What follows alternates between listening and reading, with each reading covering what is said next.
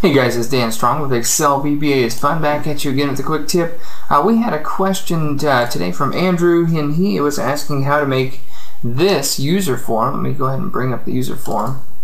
This user form right here, he wants a loop that's going to go from checkbox 1 all the way to checkbox 50. Let's say that's right here. And then for it to analyze whether each of those checkboxes are checked. And then if it is checked, I think it needs to put 0 euros, and if it's not, it's going to be 0.5 euros. Or if it is checked, it's 0.5. Something like this. Anyway, there's a sample code here. He just did the first couple. So if either of these are checked when the procedure runs, it runs the 0.50 euros, otherwise 0 euros, and etc. But he wanted to loop because it'd be a lot easier than coding that forever and ever and ever. So the sample codes are here. So we're in the user form. Excuse me, let me back up. To get into the Visual Basic Editor, of course, you hold your thumb on the Alt key and you press F11, so Alt F11. And now we're here in the Visual Basic Editor. You might see a lot of worksheets here. He had created a user form. Of course, to do that, you click this drop down and go to User Form. And when you're in a new user form, you might want to click on the View and go to Toolbox. And so with your Toolbox is where you can add labels, such as label 1, 2, 3 here, or the text boxes and the check boxes. You can just drag it over there anywhere you want. Anyway, moving on, assuming you know how to get this user form the way it is, let's go ahead and look at the code that he had here. So for the command button 1 click event, so if you clicked on that button, it would say if me.checkbox1.value is true. Me, of course, always refers to the current object or container that you're in. In this case, we're in the container called UserForm1. So you don't have to type UserForm1, you can type the word me. So if this current user form and the checkbox called checkbox1 is true, meaning it's checked, then this text box that corresponds to it should be 0.50 euros. Otherwise, we type the word else, otherwise make it 0, right? So, and then that's the end of that first if statement. And then he did the same thing with the checkbox 2 and text box 52, the exact same thing. So it looks like when he has a checkbox number 1, to get the text box that corresponds to it right next to it, you add 50 to the number 1 to get 51. Right? And checkbox 2, 2 plus 50, 52. Oh, text box 52. So we're going to need to know that pattern at least in a second. So he says we continue it this way from checkbox checkbox 1 to checkbox 50, all the way to text box, I guess 51 to 100. And then a new pattern will emerge whenever we get to the later checkboxes.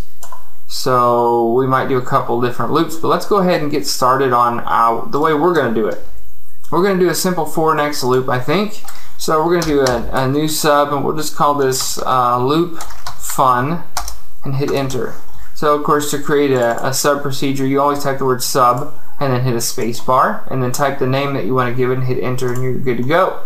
It automatically will create this. So the first thing we want to do is we want to create a simple loop. So I did a comment using an apostrophe at the beginning of that sentence. Simple loop is we're going to do a for x. So we're going to say for x is going to be equal to 1 all the way to 50. So for x equals 1 to 50. And then at the bottom, I'm going to go ahead and say next x. Now I'm going to hit my up arrow, and I'm going to hit tab because I know I want to indent everything inside of this current loop. I want to indent it, and I want to keep it indented so it's easier for me to read when the beginning and the ending boundaries of my for next loop. So anything inside there is going to be indented. Alright, so let's see here. Here's the trick to looping through controls in a user form.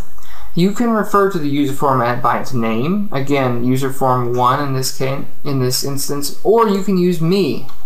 Okay, either way, we're going to use me dot instead of UserForm1 dot. But the important thing to take here is that you can use me dot controls. And me dot controls literally knows what ActiveX controls like buttons and labels and checkboxes, and you can refer to them by their name. Now what's significant about that is let's do me.controls And let's open up our parentheses. Now it's waiting for an item name. And so we'll use a string of text to give our item name. So a string of text goes in quotes. So me.controls, in this case, let's analyze, let me backtrack here. I'm going to say if space, so if me.controls, and let's talk about the one that we did earlier. We did checkbox, we have to spell it correctly, checkbox, and let's do an ampersand. We're going to join the static text checkbox to a dynamic number. What's the number? That's right, x. So x, remember every time we loop through, x is first going to be 1. So this will say checkbox space, or checkbox 1.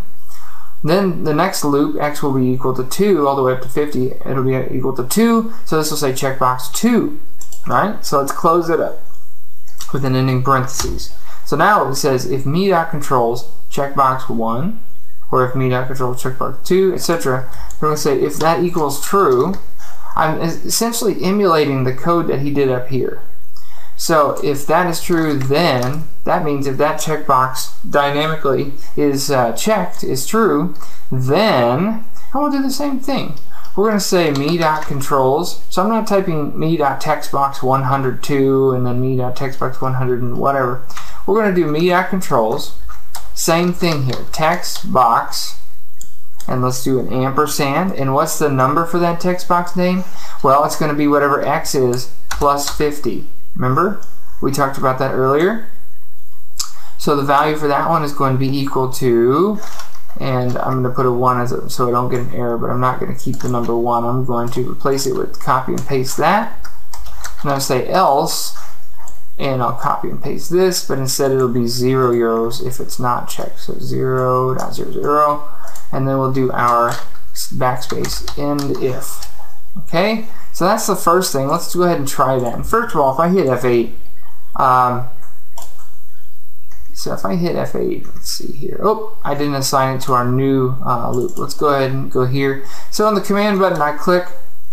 Let's go ahead and tell it that we want to call the procedure called loop fun. So let's type loop fun, and we'll just tell it to exit the sub, because we don't want to actually do any of this stuff anymore. If we exit here, it won't continue running, right? So let's do that. I'll put a breakpoint here so we can go slowly with our F8 key. So here we are. X is empty until I hit F8, and now it's 1. And each time I loop through and get to the next X part, X is going to grow a number until it's 50, and then it'll stop. So if me.controls checkbox 1 is true, is it? No. Then it goes to the else, which is to make text box x plus 50.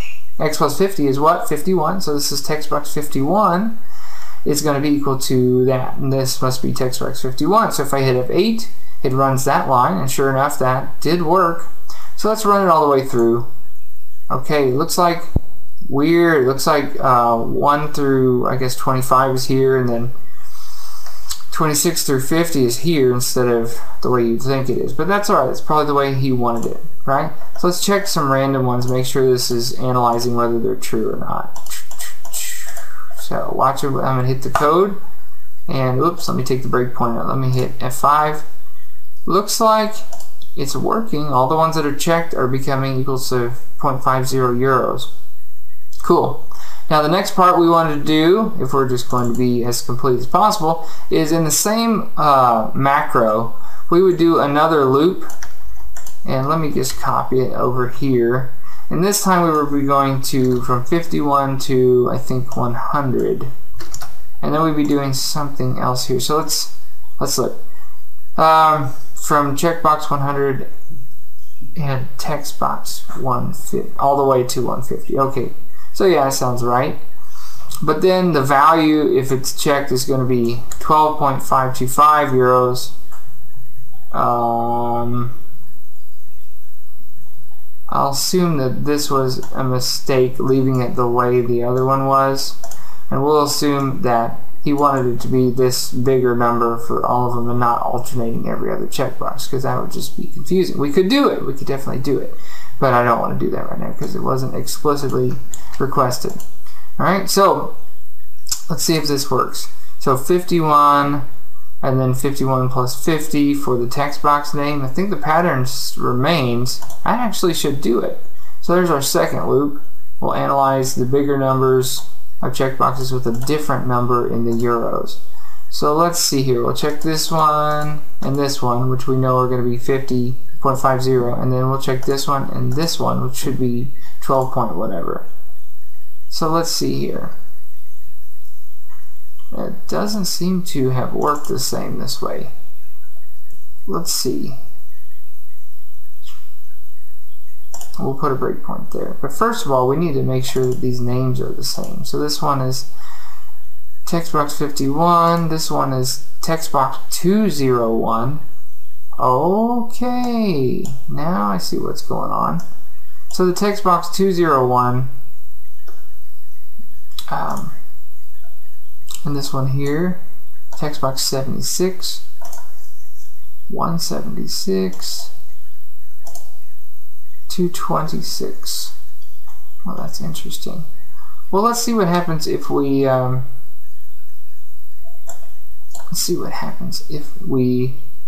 some of these are clearly invisible. Let's just see what happens if we make all of these visible. I'm just going to go ahead and select all of them, change the visibility property to true. So every single one of those should be visible now whenever we open it now.